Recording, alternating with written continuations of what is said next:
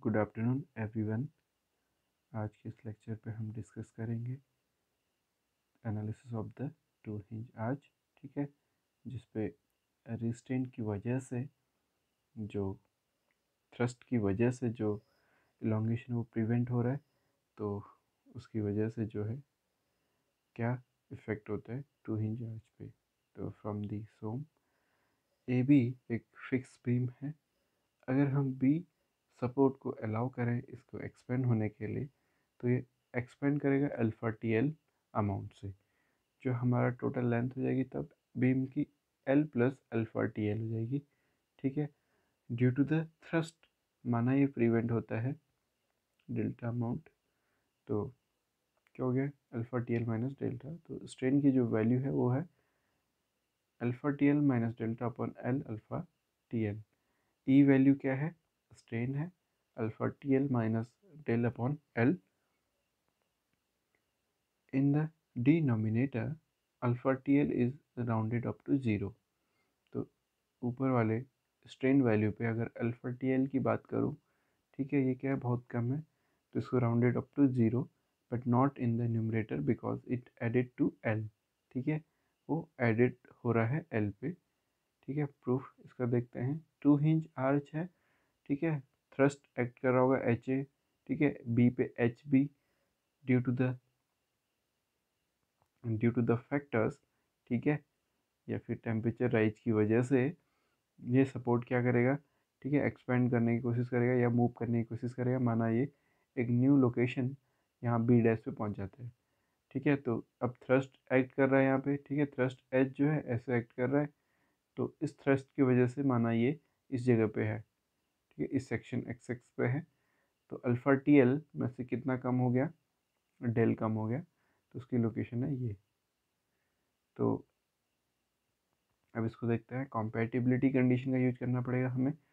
तो यहाँ पे डिफॉर्मेशन होगा horizontal deformation of the hinge eight B, तो डेल एच बी, ठीक है, तो partial derivative of total strain energy with respect to the point force acting at that point, तो this is equal to alpha T L minus del you है strain energy store due to the bending moment and axial thrust.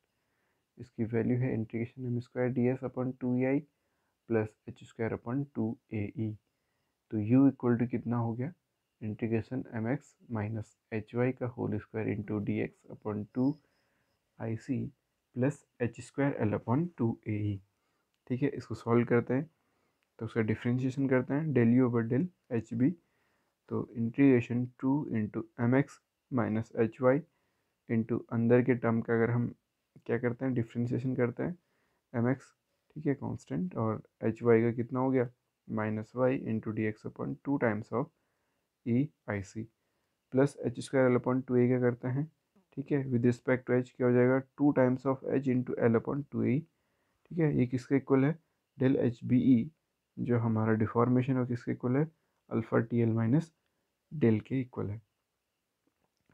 अब integration minus M x Y D x upon ई आई सी, ठीक है, अगर हम इसको break करते हैं, फर्स्ट टर्म को अगर हम ब्रेक करते हैं तो ये बनता है integration minus M x Y D x upon ई आई C plus integration Y square D x upon ई आई सी into H plus H into L upon ए ई, ठीक है, जिसकी वैल्यू है alpha T L L alpha T L minus के H, ठीक है। तो ये value मिले हमें, तो यहाँ पे जो डेल है यील्डिंग ऑफ सपोर्ट को बता रहा है, ठीक है, के एच वेयर के है yielding of supports per unit horizontal thrust, ठीक है, डेल क्या बता रहा है यील्डिंग ऑफ सपोर्ट को बता रहा है, ठीक है, सपोर्ट कितना यील्ड कर रहा है। तो h into integration Y square D x upon ई आई सी प्लस एल अपॉन ए प्लस के equal to integration M x Y D x upon E I C plus alpha T L, ठीक है।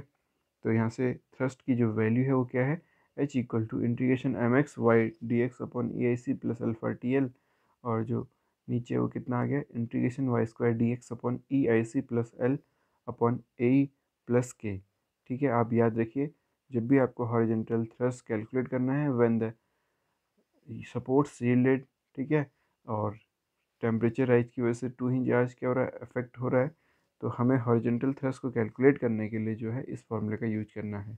ठीक है, इससे पहले हमने हॉरिजॉन्टल थ्रस्ट के लिए एक फार्मूला पढ़ा था, उस पर आपको जो है यील्डिंग या टेम्परेचर राइज, ठीक है, वो डिस्कस नहीं करा था, तो हमने बेसिक फार्मूला इसके लिए पढ़ा।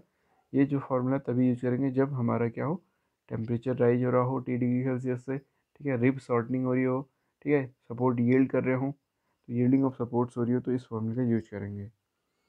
तो एक इम्पोर्टेंट कंक्लूजन है, इन अ 2 hinge parabolic arch as the temperature increases horizontal thrust increases.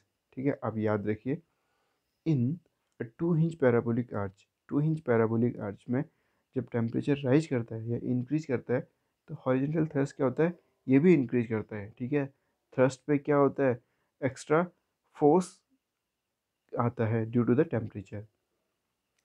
If the effect of rib shortening yielding of supports are considered, ठीक है, अगर हम रिब शॉर्टनिंग या यील्डिंग ऑफ सपोर्ट्स कंसीडर करते हैं, देन हॉरिजॉन्टल थ्रस्ट डिक्रीजेज, तब horizontal thrust decrease होता है। तो टेम्परेचर राइज की वजह से या टेम्परेचर इंक्रीमेंट की वजह से क्या होता है, हॉरिजॉन्टल थ्रस्ट इंक्रीज करता है। रिब शॉर्टनिंग और यील्डिंग ऑफ सपोर्ट की वजह से जो है हॉरिजॉन्टल थ्रस्ट डिक्रीज करता है। सो ये 2 hinge आर्च का, ठीक है, एक कंप्लीट एनालिसिस है। तो 2 hinge आर्च पे कुछ प्रॉब्लम्स जो है हम एनालिसिस करेंगे आने वाली वीडियो पे। तो ये वीडियो यहीं पे समाप्त करते हैं। Thank you.